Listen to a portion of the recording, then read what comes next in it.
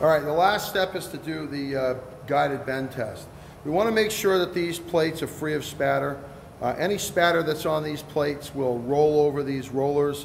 These pieces are not fixed. They actually rotate, they roll. In fact, they'll come out completely. They're just sitting in there. So we don't want to damage those with spatter. So everything should be cleaned up. The plate should be free of spatter all the way across. The center should be nice and smooth. The back, again, should be nice and smooth. This one is going to be my root. I'm going to put this in, again, root down. Now this one I've labeled on the outside. This will roll over the grease. You'll see this will be hard to read, the R when I'm done. The other one I labeled on the same side, but it'll actually be face down, and that F, the letter F right here, if I can get it on camera, will, this is harder than it looks, folks. The F right here will actually end up being on the inside of the bend, so it'll be easier to read.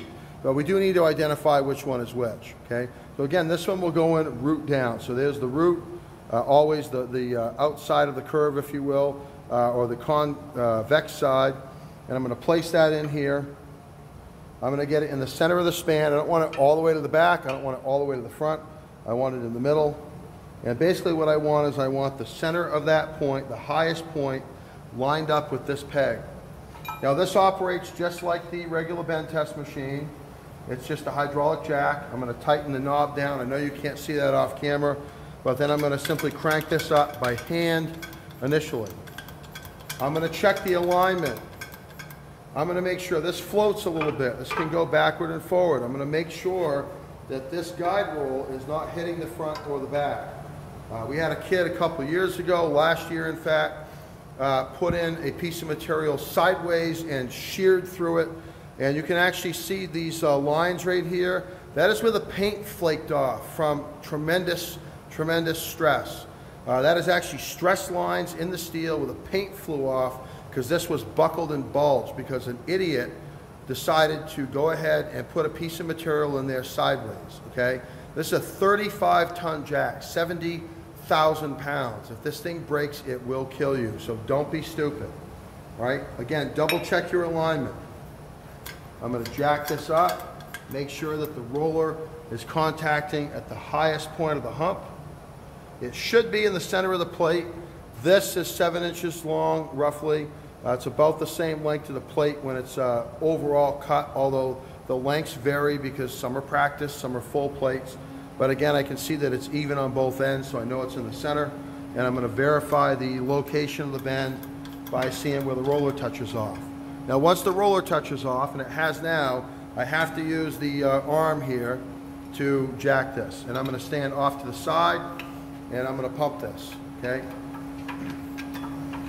So I'm over here, okay? I'm standing out of the way. I'm not standing right in front of this. And I'm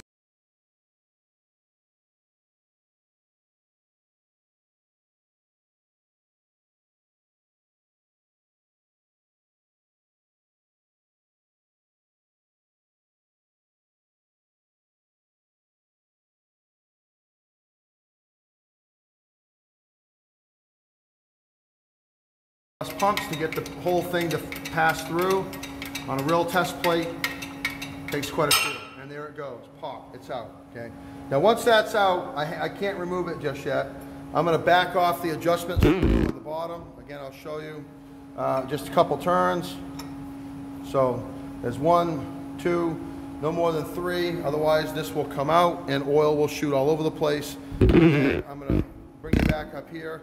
These are specifically designed to pry this back down. So I put this under here, I'm pushing up on my end of the bar, I know it's off camera. That'll push that down, put it under again, and again, I can drive this all the way down. Put this in the holder, and now I can retrieve the bend specimen. Okay. So again, this was the first one.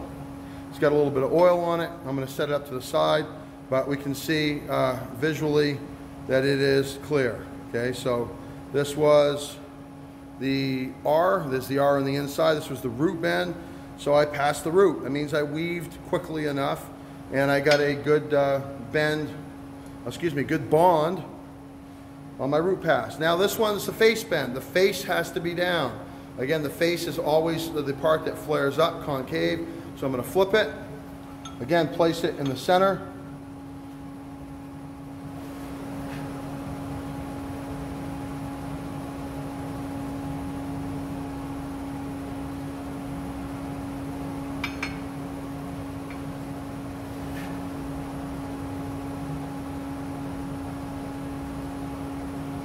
You know, it just occurred to me, I put the other one in backwards. I'm going to flip this one over. This will be at the low point. I did these backwards, folks. Live TV, you can't win it. Again, if one is bowed up, the other one has to be bowed down, so these are backwards. Better luck next time, but this is what you get late on a Sunday afternoon.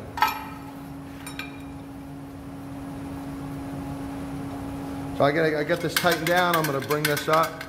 So I just got to remember that the root and face are actually labeled wrong.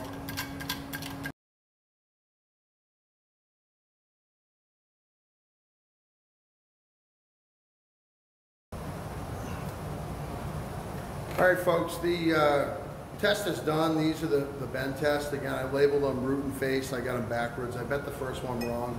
Wasn't paying attention.